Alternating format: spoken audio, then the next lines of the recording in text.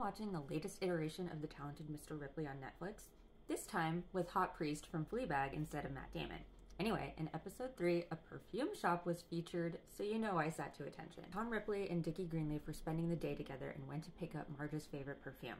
If you don't know the plot or the characters, just go watch. Any of the versions are really good. They go into this shop, and based on the shape of some of these bottles, I had an idea of what brand it was, but then, after some freeze framing, after a very pivotal crime that I won't spoil for you, you can see the bottle right here is from Santa Maria Novella, and it's called Acqua di Colonia di Ugo Stefani. And I've talked about this brand before, most notably in my video on Catherine de Medici. There are a few perfume brands that embellish their history and say they've been around for centuries, or every famous historical person ever has worn their fragrances.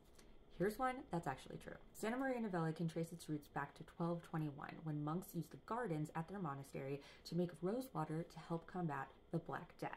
Then, in the 1500s, they created the fragrance Acqua della Regina that you can still get to this day as a wedding gift for Catherine de Medici before she left for France. But the perfume shop as we know it started in 1612 and over the centuries has expanded to all sorts of personal care products. Back to Ripley, considering it's a well-known Florentine perfumery, I thought that was a great choice, but I wondered if this fragrance is what was mentioned in the book or the 1999 movie. So I found some stills from the 1999 version, and in that one, they still used the Santa Maria Novella, but they didn't show the bottle, just the brand's crest. You can see it right there. And here he is giving it to Marge. Now, in the original book from the 1950s, Marge asks Dickie to buy her favorite perfume, Stradivari. Stradivari was from the Prince Machiavelli line, of which you're bound to recognize the little crown bottles if you go to estate sales or anything like that. I always find a million of these little things. But Machiavelli was a French fragrance house, and since Ripley is so tied to a sun-soaked Italian coast, I think it was a great choice that they switched up the perfume house to feature an Italian brand. Beyond Santa Maria Novella, there's two other smaller Italian brands that I really like.